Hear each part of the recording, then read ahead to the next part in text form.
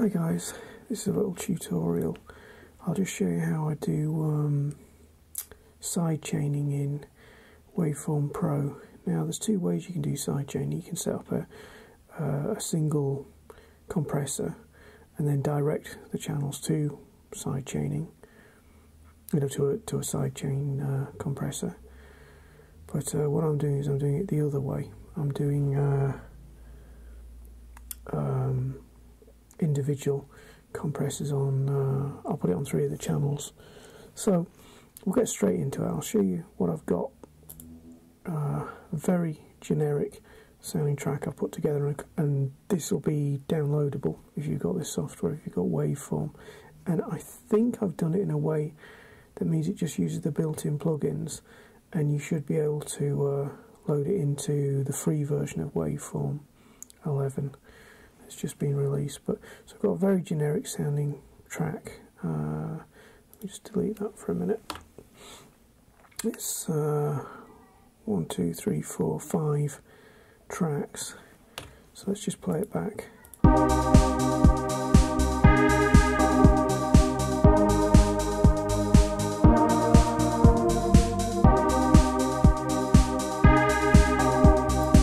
So that's what we've got.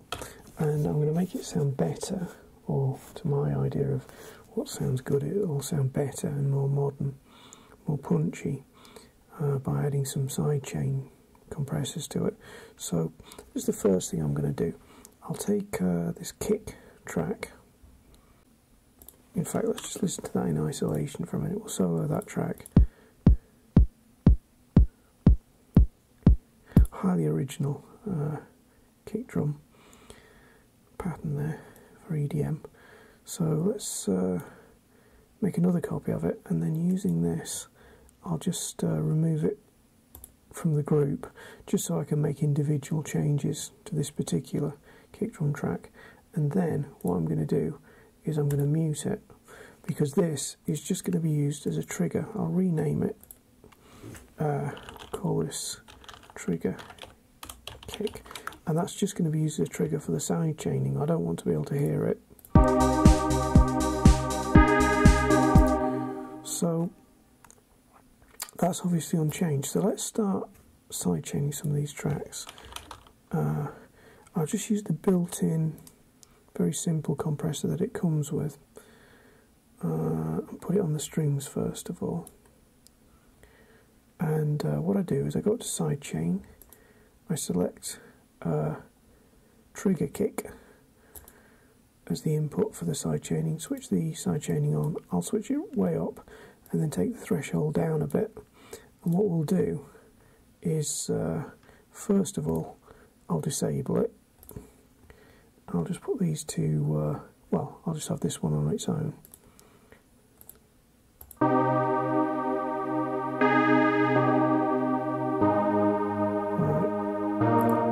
Okay, now I'll enable the sidechaining and hopefully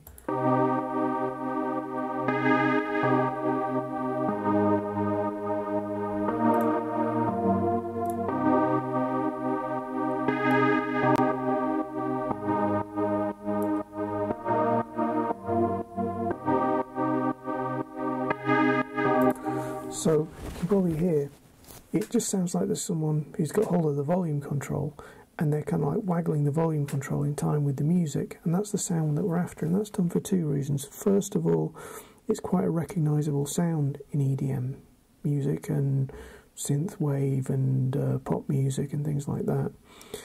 And secondly, what it does is it ducks, because sometimes a sidechain compressor is called a ducker, say in radio work. That's what you call it, a ducker. And what it's doing is it's ducking the sound out of the way every time the kick drum sounds. So every time the kick drum sounds, the volume's going down, and then it's going back up when the kick drum has finished. So it tightens the whole mix. So 2 reasons. First of all, for a specific type of sound, and secondly, because it makes it adds clarity and punch to the mix.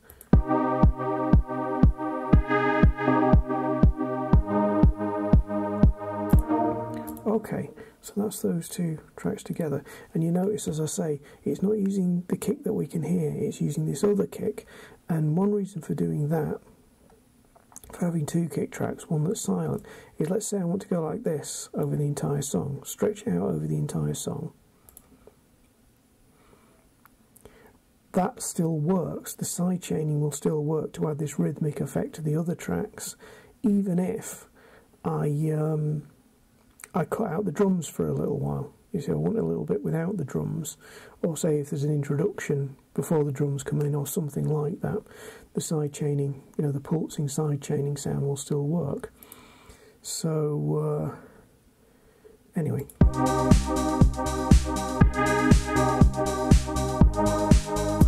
Okay, so what we've got here is a bass line. I'll just play that in isolation. It's using the new arpeggiator plugin, which I absolutely love, because I love arpeggiators, and I'm so happy to have that built into Tracktion now. It is still a little bit buggy, I have to say, at the time I'm recording this. It sometimes sticks on some of the notes, so I'm not doing a tutorial on the arpeggiator today, but, and I will if anyone wants me to, but we just have these continuous notes, and the arpeggiator plugin's making it go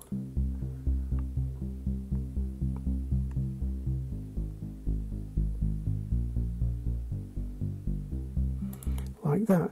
So let's add the same side chaining to that, and just by simply control dragging, so holding down control and then just dragging that same compressor across. And the reason that I'm doing it this way, having separate compressors on the tracks that I want this effect on, is it just means that I can have slightly different settings. But let's see what that does.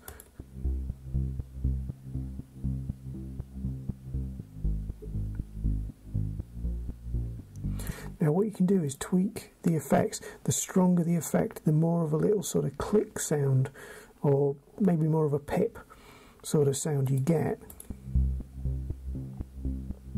as the side chain comes in. Okay, so now we've got side chaining on two different tracks. So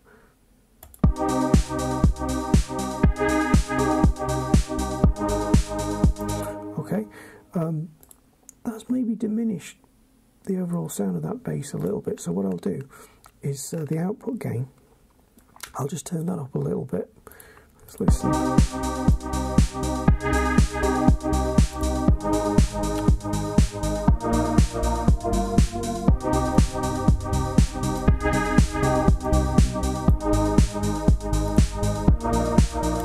And as I say, one of the reasons that you're doing this is so that you can so that you're moving things out of the way, so everything's literally being turned down when the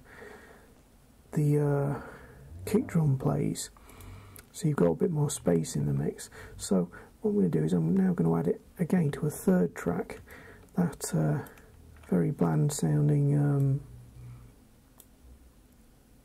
hi-hat. Again, listen to exactly what it does. Here we go. Here we go. Right, so this is without it.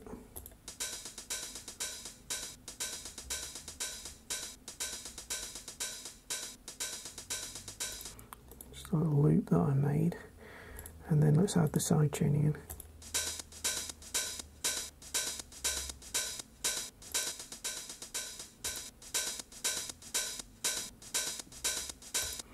And of course you can push these tracks a little bit higher than you would be able to normally, because they're just sort of being pulled down when the kick drum plays. So let's see what that gives in total now.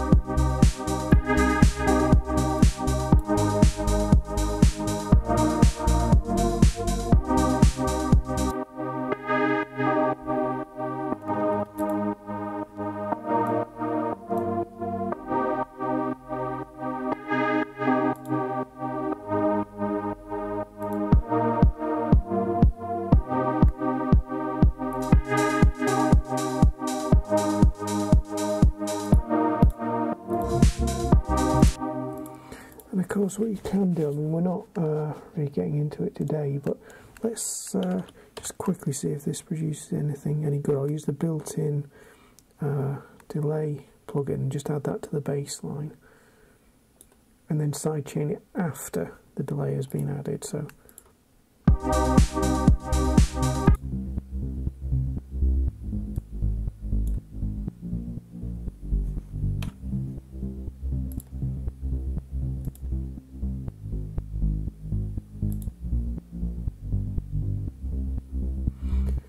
you see,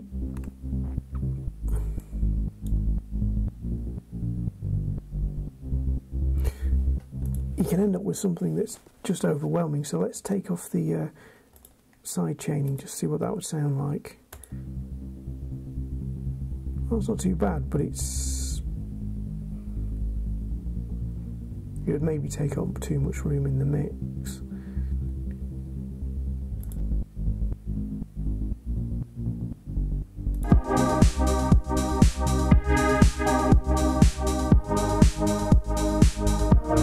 So you can be a bit more adventurous there and sort of risk adding things that would just be sort of saturating. In fact, let's take that out and let's just try the reverb plugin. Here we go, put that on the bass, put it before the compressor. Let's just switch the compressor off for a minute.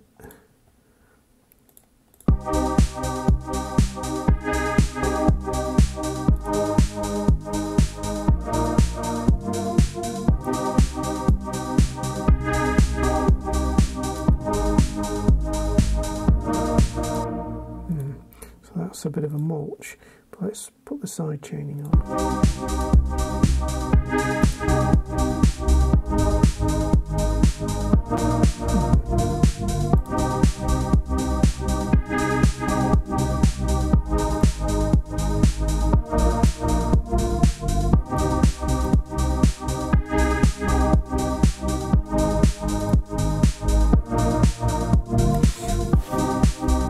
Still not a sound that I like, but possibly manageable.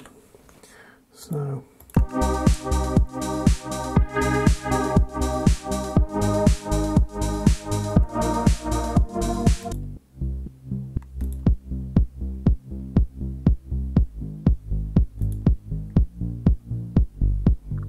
and I'll switch it off. Oops.